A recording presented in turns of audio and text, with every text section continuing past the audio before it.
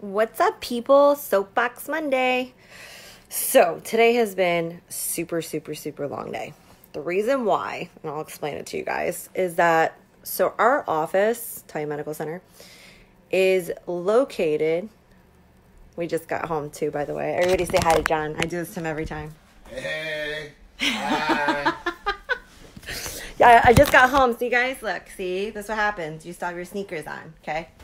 So anyways, so I realized today, okay, that we need to invest in a Titan plane, okay? The reason why we need a plane is so that if there's ever a place that we can't get to by a car, that we can get there by a plane, okay? Little did I realize when we bought this 5-year lease to this wonderful place that we are at today, is that there is a bridge that goes in and a bridge that goes out. And it literally, you can only get there by the bridges. Unfortunately, this morning, there was a very horrible accident. I don't know all the details, to be honest with you. What kind of, huh? It was a dump truck. It was a dump truck, yeah. It was a dump truck that, went straight on to, I don't know how people get into the oncoming traffic, like how they end up on the other side of the road. Like, I don't even understand how that happens. I mean, I've tried to scenario that like 100 times in my head, but it just doesn't make any sense. So anyways, what's up, Dr. Teddy? Anyways, I had to call you out on here just because. But it was closed on both sides. It's called the Courtney Campbell. And you literally, I mean, we're on our way to work. We even have a meeting at 12 o'clock today. On our way to work, we're literally getting off the highway. Boom, we hit it right there. They're redirecting everybody. So I'm like, okay, there's definitely more than one way to skin a cat here. So we decided to go all the way around. Now, granted, remember, guys, we live like on a normal person drive, like 40 minutes away, right? On a me person drive, like 20 minutes away. So anyways, it's still a 25-minute drive. So we get down there and now it's like, okay, I have to redirect me and go all the way around the entire ocean to St. Petersburg, okay, and go that route just to come to find out that route was also closed. So I was like, are you guys telling me that I can't get to my office? So me and John are freaking out because we can't get to the office. And of course, I want to get to the office. It's Monday and I need to be at the office. Not to mention that Megan comes in, a little bit later on Mondays. So she can't get to the office. So of course, I call the office and I tell the office, I'm like, listen, people, none of you guys are allowed to leave the office for lunch. If you need me to buy you lunch, I'll buy you lunch. Do not go anywhere. You will not be able to get back to the office. Come to find out that the bridge was going to be closed for 4.5 hours. A long 4.5 hours. Now I had to decipher at this point, did I want to go home, all the way home and then drive all the way back? Or did I want to hang out in my car and do work and then, finally make it to the office? Anyways, long story short, my day has been a very long day in the vehicle. But I'm getting on here to specifically talk about one thing that I definitely think everybody needs to know about. And that's simply about driving properly. Like, I don't know. I've went over this like 100 times and I'll continue to go over it over and over again because of the things I've been through personally. But I get it. Like, we text and we've got Facebook and Instagram and text messages are coming through. A phone call I don't think is nearly as bad because you're on the phone or you might be on like your Bluetooth or something. You can still have both hands on on the wheel, not maybe paying attention 100%, but you're still paying attention to some degree. And if you need to make a swift decision, you're able to do so. Anyways, this 2019 age, everybody is texting and driving, and ultimately it's leading to car accidents. I mean, there is somebody in my office that's been in a car accident 2 weeks ago and then another one today. And she's never ever been in a car accident. That's got to tell you something, right? I mean, that's not normal to have just car accidents happening left and right.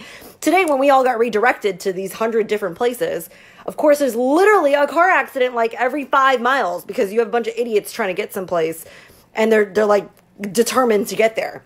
So I'm just curious to know, while I have you guys on here, yes, March 22nd, yeah, 100%. So listen, I just want to know, where did all the old school values go? As far as, 10-2, and I'm not saying 10-2 because usually I drive with one hand, but I do have the other hand available, okay?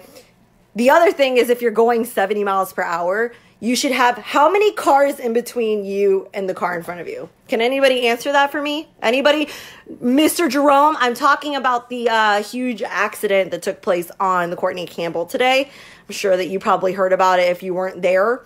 So, I mean, if you're going 70 miles per hour, there should be 7 cars in between you. If you're going 60 miles per hour, there should be 6 cars in between you, and so forth. So why somebody's riding other people's asses is totally like, I don't even know. I know a lot of people that actually do it, and it's not smart, because if somebody brake checks your ass, you are going to slam into the back of their car. That is a fact. So texting law took effect July 1st. Thank goodness. You know, me and John have actually had this conversation about this texting law, and, you know, it's kind of shitty because, I mean, I guess if you're on the phone switching like a music station or your playlist or whatever, you could be taken as texting. But at this point, honestly, guys, I've been in 2 car accidents, 2, with people that were texting and driving. And the one car accident, the very first one I was in, it was by a doctor that was on call, and he hit me going 50 miles or like 45 miles per hour in a parking lot. And he totaled my Cadillac. And I had a partial dislocation in my jaw, a partial dislocation in my shoulder, and I couldn't go back to work. Now, granted, that is the time frame that we stumbled across Titan Medical, so I can't ever say that not everything happens for a reason, because obviously that happened for a reason.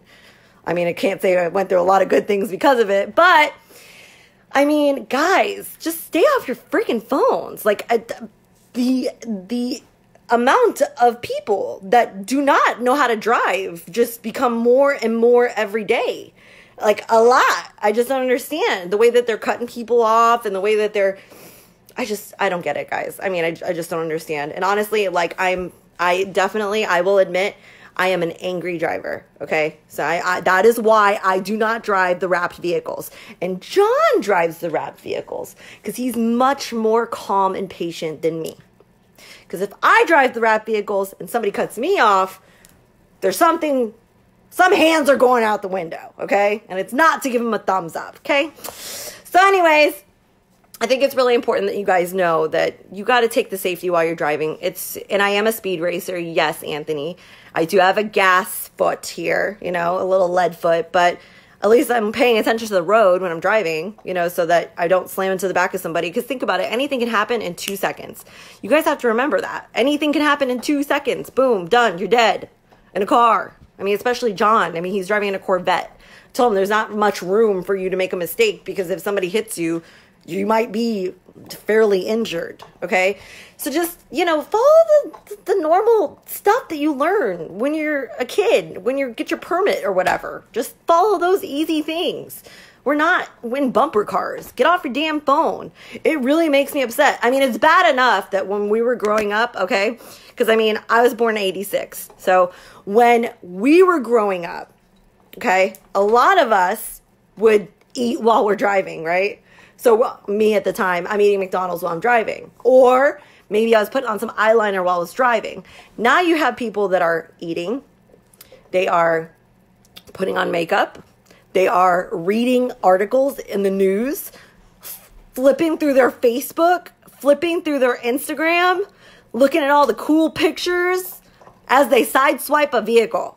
I mean, it's the stupidest shit ever. So please, everybody, just stay off your phones. It's not that important. I mean, I'm really happy that this text law went into place, because honestly, it'll probably save a lot of people's lives. There's a lot of people that I know that have been hit by people that were texting and driving and not paying attention. And obviously, I'm not saying accidents don't happen, because accidents happen, okay? But I think a lot of accidents could probably be avoided if you were paying 100% attention to the road. I mean, think about how many accidents, I'm sure you guys on here have been in an accident or two. Think about how many accidents that probably could have been avoided if you were paying 100% attention to the road. So just, you know, just please, guys, just please stay off your phones. I think that a lot of people will, you know, appreciate that. And I think you might save yourself maybe a ticket, or possibly even your life or someone else's life, you know. So anyways, that's my little fury for the day. We won't talk about how back in the day, you know, you could do anything. You know, there wasn't phones, obviously, but you could literally do anything and get away with a whole lot more than you do now with, like, you know, all the cameras you have on every single, you know, every single street. So, I mean, pay attention to what you guys are doing. It's important. I want to make sure you guys know that because it's super, super important. Not to mention, my 40-minute drive to work today turned to a 5.5-hour drive. That sucked. Not fun. Just got home. Anyways, guys, John looks like he could use some sleep. So I'm going to let him sleep while I go get some dinner. I'll probably heat him up a plate, you know, because I'm a nice wife like that. And finish my work for the night because that's what I do. And I hope everybody has a wonderful night and stays the hell off their phone, okay? Get your playlist ready when you get in. Turn on your car and ride. Okay? It's not that complicated. Don't make it more complicated than what it really is. Because you might run into someone like me that if you sideswipe my car or you tap the back of my vehicle, we're going to have a very serious argument. Okay? Awesome. All right, guys. Have a good night. Anthony, have a good night. Tina, have a good night. Hope all you guys had a wonderful Monday, and I'll talk to you guys soon. And see ya.